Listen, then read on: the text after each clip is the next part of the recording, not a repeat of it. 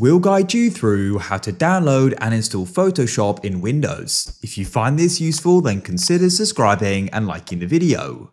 Photoshop is a really great tool. It's got so many awesome features and you can do loads of different things in there. You can use it for editing photos, graphic design, and much more as well. So let's go and get started with getting it. What we need to do is start off by opening up a web browser. I'll use Chrome, but it doesn't matter. Then what you want to do is go and type in Adobe Photoshop. Adobe are the creators of it.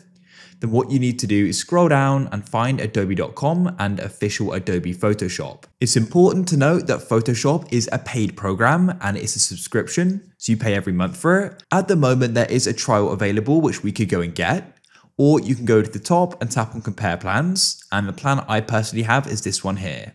So go and purchase a plan. After you subscribe, just go to your address bar and you can type in adobe.com/home and you'll be brought to this page here and we can get started with getting it. You can go to the top right and click on search, and what you want to do is type in Creative Cloud.